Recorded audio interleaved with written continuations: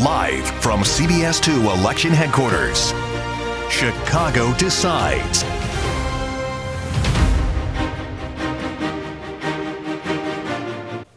Welcome back to our live election coverage as Chicago decides the next mayor of the city. I'm Erica Sargent. And I'm Joe Donlin. The polls seem to indicate this would be close, and that's where we are right now with 81% of the vote in. Paul Vallas leading by just about 2,000 votes, roughly, over Brandon Johnson at 741, just 19% of the vote still out. Yeah, we're getting a look at some of the aldermanic races as well. The 4th ward on the south side that features State Representative Lamont Robinson against Prentice Butler with 78% of the votes in. Robinson stands at 67%, Butler at 33%. All right, the next one we're going to look at is Ward 5. This is your old ward, Alderman Hairston, who's with us tonight. Desmond Yancey, who you endorsed in this race, correct? Up another tight race here, though, with 76% reporting in Ward 5. Now let's go to Ward 6. William Hall against Richard Wooten, 60%. Pretty dominant lead there as he stands at 59% of the votes in. Ward 10 now, Peter Chico against Ana Guajardo, 72% reporting here, and Peter Chico with a commanding lead right now. Let's turn to the 21st ward here. Cornell Dantzler, Ronnie Mosley. Very tight race. If I can't quite do that math there, but less than 100. About 55, right? Yeah, between the two candidates as they stand. Next one up is Ward 29, Chris Taliaferro against C.B. Johnson. This one another. Look at that. That's one vote.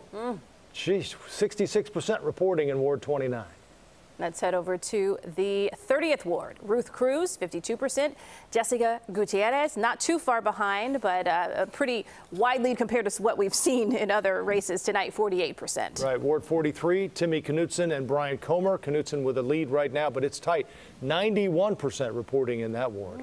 All right, 82% reporting in the 46th ward, and Angela Kay, a pretty substantial lead right now. But you can see, even in this race, 6,000 to 5,000, if you look at how many people actually turned out to vote there. All right, and we're going to look at Ward 48 now. Lenny Mana Hoppenworth and Joe Dunn. That is 51-49 with 85% reporting. Again, Ward 48. Now let's turn to the latest voter turnout numbers that are in. 530,382 total ballots cast, 1,597,910 registered voters in Chicago. That's about 33.2% of the total. That's the citywide turnout.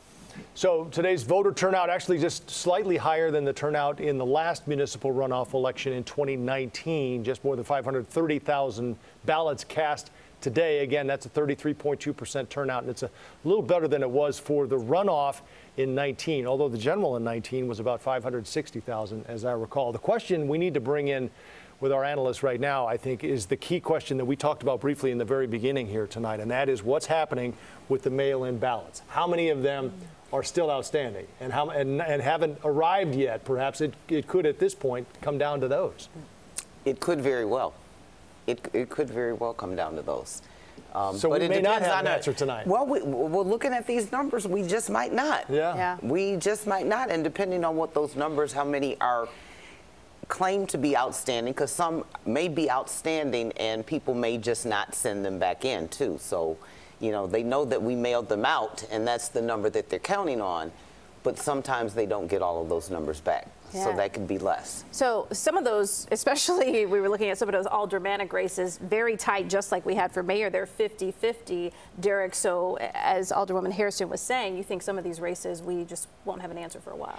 Exactly. And it's really hard to analyze because you don't know where the votes, the outstanding votes are. You know, you don't know whether they're in Vallas strongholds. You don't know whether they're in Brayton Johnson strongholds. So it becomes a guessing game. I mean, we really have to sit here and wait until the votes are counted because there's no one's gotten an obvious lead at this point. And as Leslie said, it could come down to the late mail-ins, which aren't going to be counted tonight. Yeah. So let's go back to the point about the endorsements. I know that we were starting we had to cut away for the TV update, but was there one that you didn't seem to think there was one that made a difference? But there were a couple that seemed certainly important for Vallas in particular. Well, I thought the local endorsements meant more than the national endorsements. The people flying in from, from wherever don't really cut much ice. For that matter, I thought that Chuy Garcia's endorsement of Brandon, it was a boost for him because it solidified the progressive base that he was trying to attract. Right. Not really a surprise, though, right? I mean, you would expect him to endorse Johnson, the more progressive candidate. You would expect it, but, until it happens, it didn't happen. I mean, so it is a boost. Chuy got the CTU's backing when he ran for mayor. He dithered in announcing for mayor. In this run, they decided to go with Brandon Johnson instead. And look, you have to say from these results that it was a wise decision. Brandon Johnson ran an excellent campaign in the sense that he was very charismatic, very personable, very energetic, and he energized his progressive base. Yeah. Let me get one more on this, Erica, with the alderwoman, and that is Lori Lightfoot. Didn't endorse anyone. Well, that's exactly what I was about to ask. Are you surprised by that? And do you think that would have had an impact one way or the other? I think that's the million-dollar question there. She stayed out of it. She was not, one of the top two. And so the question is, does it help the candidate or does it hurt the candidate? And so I think for her, the best thing to do was to stay out. Yeah. Well, and you've had experience with her being in City Hall. What do you think her mindset was? Was she even wanting to endorse anyone, considering that she lost out on the second term? I think Lori's got a few parting gifts of her own. She started one, I think, last week with the reorganization of the City Council committees. Yes. That was a parting gift. And so I think she's got, more things to bestow upon the incoming administration.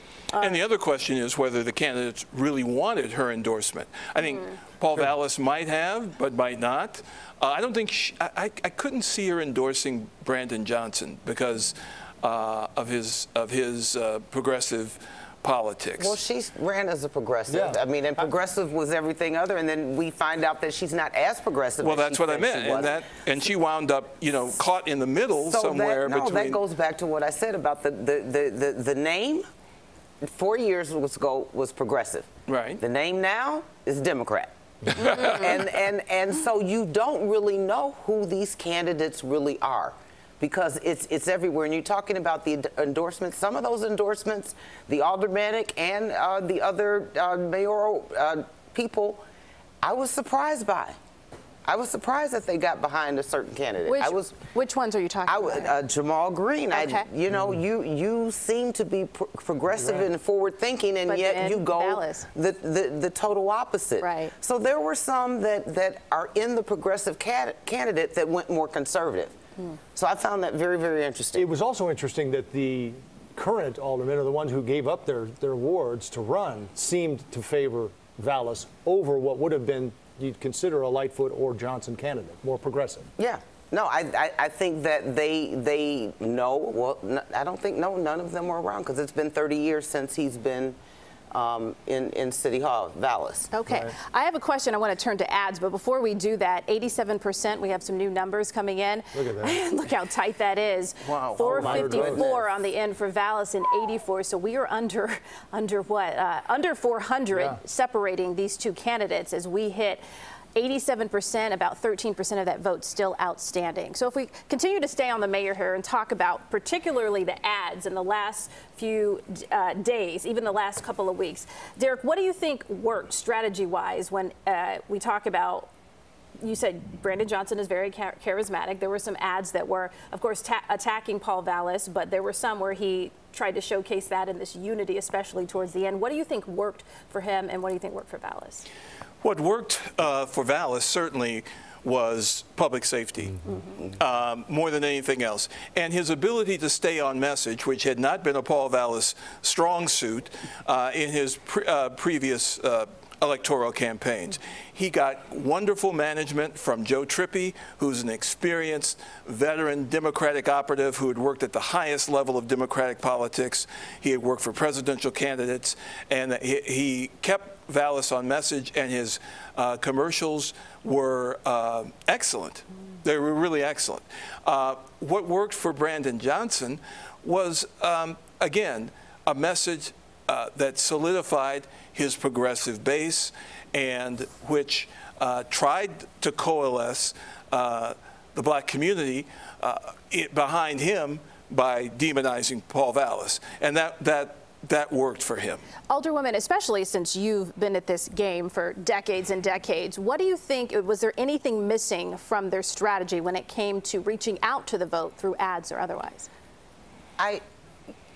Thinking about it, I mean, I think the single word messaging works, right? So as Derrick pointed out, crime, you've got to do that. And every time you do that and you're thinking about, I can't carry my purse because I'm afraid of being carjacked, and you're thinking I'm going to do something and he's going to bring all these cops. He never explained how he's going to do that. And, even they're going to come out of retirement. They're going to be marching back. I don't believe that for a second. And some of them, we don't want to come back because they left under really bad circumstances. So, there's a lot to be said for that. I think Brandon came across as, very calm, very relatable, very relatable. He obviously doesn't have the experience that Vallas has in the different areas. And so I think when voters are thinking about it, they're thinking, well, maybe I might want somebody that knows a little more. Mm-hmm. So I know he tried to bridge that coalition, but there's some people that, and especially older, you want somebody to make some decisions. You want somebody to govern.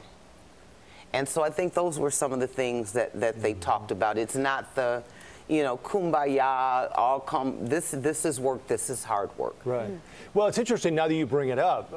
What did you hear from either of these candidates as proposals or policy changes that, having been in the chamber, you can say, look, we've tried that, or that's just not going to work? Yeah, so there has been a lot of that, and with the budget. And so I think Brandon Johnson's approach in terms of, promoting detectives, not only do we have to deal with crime, but we have to solve crime. Mm-hmm. And that's one of the things, and that's really a big issue in the African-American communities. Mm-hmm. Our women go missing, our sons get killed, and nobody finds anything. And something happens to somebody on the north side, and, 7 hours later, it's been solved. So I think that addresses some of those issues in a different way that we've never heard before. We've never had any candidates talk about that. I think you talk to Vallas, or you listen to Vallas' messages about having security, or having, police, because right now they have security and it's not CTA, working well. Right. So get Chicago police on public transportation. I think that's a great idea, but again, you've got to pay for it. Mm-hmm. And it's not just like you give a job. These are union jobs, which are great jobs, but there's bargaining there. And so you've got to find the money. What none of them really talked about was the city budget and the pension. Didn't hear that a lot from either one of them. And so while you're talking, we're going to build this, and we're going to, with what money? And so nobody talked about cutting costs or being efficient. So I'll be interesting to see. It'll be interesting to see what happens.